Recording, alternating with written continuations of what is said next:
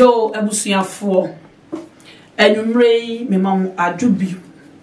minu se nyame adom ti obia hoye media ne ama angel udi osia mabonti o usia medwa so baabi a obesia bibia frame ama angel medofo mecho so medonti mecho so dodo enwumrei ni pesa me ne mo enkomo adwuman kofa baye angel lady na ya adwuman kofa baye na angel lady ni ho a ama angel me na mtsana konwa so ya adwuman enti anwumre bi pesa me ni mo di nkomo kakra me nua no madofo me papa nom me maame nom me nua mo me mamo me nim se nyame adom ho ye pesa me ni mo edi nkomo kakra anwumre ene ye nua ne a ye di enti ama nyale wana doso esanse chemicals na doso we nuane ye obedi ntosa ye de adro na seye obedi nyado asa obedi mako asa pepepe enkunuma asa pepepe ama nyale wana doso we ni paduam sabe etena ba koto obi na mo fefe ade echi asi ni pakro afrim obusa asa die ne kun no obeko konfa noche SDS intreso ya suppressor. Hey, pressure ya die bi eku ni pantam frasa so we so menuanom enti ya na me ne mo betwetwe ho nkomo kakra tie me adro we say adro pressure adro kese na me kire we me fa ncha osefa esa ansa nya ofitin ya na 7 prediasa na wakotete ya ha na odi ye adro Debbie, Yanyanisa. Yet the new man you knew me and Sabefra. Or the 4 hour pressure, Oben nom. Oben nom is sense you. Yamin timid of all, Obet tone. Yano, a say, Yano. Yan Fakami Cassidian from, Yan Cassia, the Coro from be from Nagampa say, see why I say, Debbie, Opanoa, Bubu bottom festival, and a power benumbi, and no down one be. Sabi until the was sitting in a mube sasa am out of 4 what me at we as na sabi what do one mean esa say we say up wontam ye and 40 45 30 35 we be no obo down we come ya dear pressure in the cool enti adre ba bia we nya bia to oba angelic herbal clinic ye wo kumase abrepo old market e ho na ye wo over say see ya ubenya bi ya no beto so who be watch 1 month pressure nyina be fru mojem ama what me ado no what na se adidi na wodi woni ehu ma na wo mo no we wodi woni ehu omdachi no wodi uma no so obre so aba me nya wo ha ma pressure nkun fri wiase na sabe ewuntam eya yie badi kayaka me nya no wadofo obi wo ho a emani bi wo ho no ma wa say sabe me sabe na no mani mu a me se mo fa nche me busuafo me ya na me ba no emu kekame bo de me sasha ma se am tu se nsuo fitaa bi firi wo ba be ma bi wo se sabe me joso na ho se nsuo fitaa bi firi me be ma na no ba ne nya yare gono ya friend selfless ana anya no ana eno na edi enya sa no e ma sabe na oba na wo mayo mo asesa Emma umayum sisa bebre sabi mpredia sande meme babia sabi ombenya bi omo de sabe ke wati ase o amame ke mi wati ase enti sabi na na akotia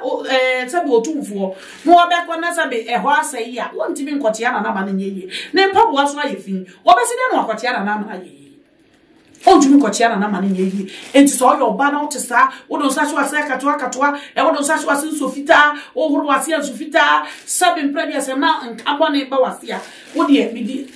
frame 0244 56 3245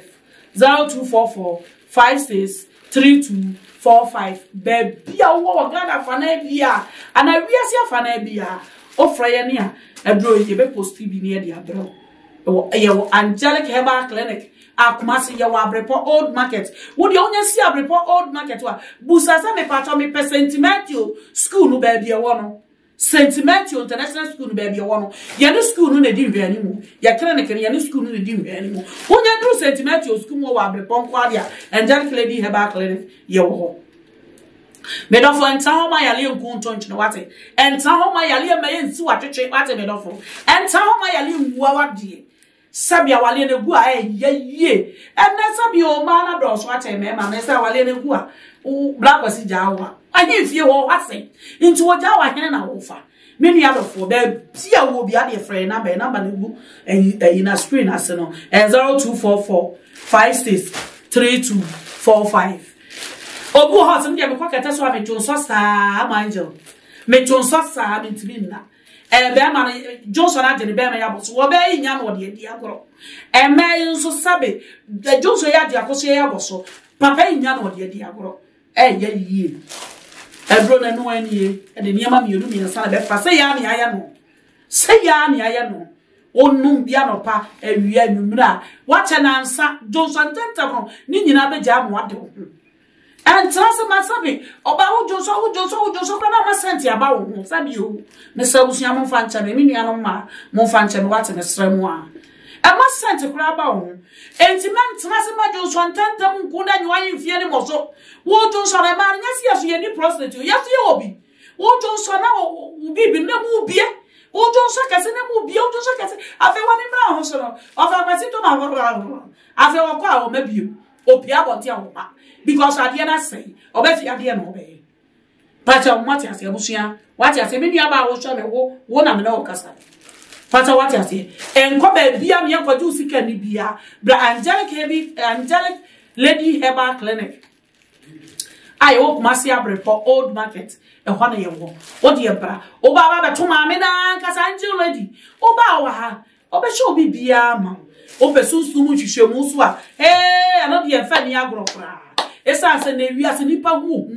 okuku seku o se nipa hu o baba beto sofo ejaba o wa ha o be show kama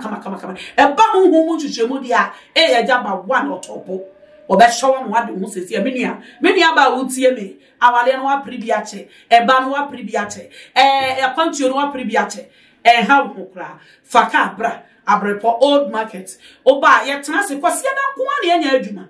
ye adwuma kwasi adan ko an ye nya adwuma o won kran so obe share your Madina my hot every Friday bia wo bedru Madina zongo jansia fra saligo cheka o fra saligo cheka o se mate impact me si o my hot wo de wo si my hot wa fra your number 0244 563245 0244 563245 and mema no so am mema mu aye mre no medical kasa afuwe me ma be bia yiri nya no da esa mpama gudi enti aguri pa be pray awale ai agu awale no because be men wadi bo anya sabe ema oba sabe ya tenka na wa chire kakra me nua no ma be sra mo fancheme ma no fuma mo fancheme ya tenka na wa chire kakra enti wasa woni be ma ba no ko dem na mo kompaso a mudi mu ho agroche asa na sabi o mudi adwuma na hyehyɛ so na ade adwuma e kwa hyehyɛ so tama mudi abra na bra kwasi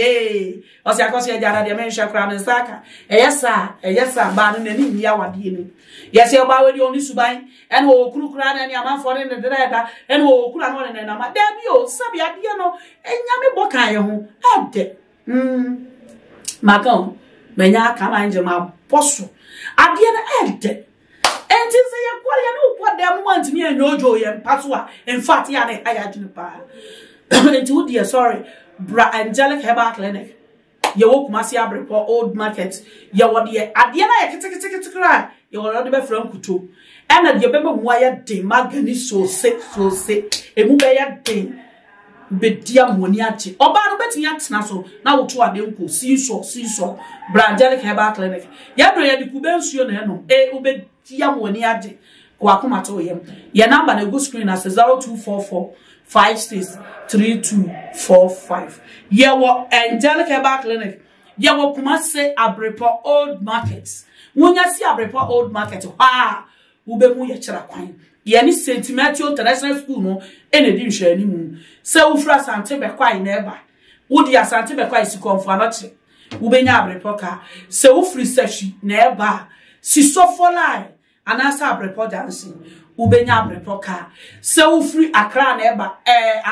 wo si tag dancing ubenya abrepo car abrepo de ekro finfini enti yanyira ye musanyira keje akra ubenya abrepo car wo de ofro car na pekate mates mesi wo old market wo dru ha ubesu hwehwe ye chakwa wo St Matthew International School mu no frey number 0244 563245 unya si from pe frey number ye beba be fa ebusua ebia na odisia bi yare tware e mane ha ho empono fanebra oja na ebia odofu bi nya adwumu hawo nyankopon ya aduma na achese ne ye ba ye beto aso abusua ebia ba bia wo Ghana afana bia wo de frey number oba utu benya oso no de yare bia ha bia ya mo ya so ne no nkyerese ye ni amo aduru yare bia ha bia faka bra engine lady ubenya dro angelic herbal clinic ubenya dro na oso wade wo hu abusia hana mde ma no sie me da mu nyina mo ase nyame nhira mo ba bia me kasa ya asabe ma no fom ye no mesra mo mfa encheme abusia me ne mo dinkra na o chese na ebesan sia bye bye. Hey guys, I'm from Poma and I played the role from Poma. Oh yeah, that was a character name, by the way. My First Date, as we've heard, is a very amazing series coming out on your way on YouTube, Brown Media TV. We have so many characters, amazing one, and some of our superstars. Yes, you should expect all of that. You know, I can't really tell you what the story is about, but you know, the name suggests My First Date. It's kind of intriguing. So subscribe to Brown Media channel. Click on the notification button so that you'll be updated when a new episode is released. Thank you.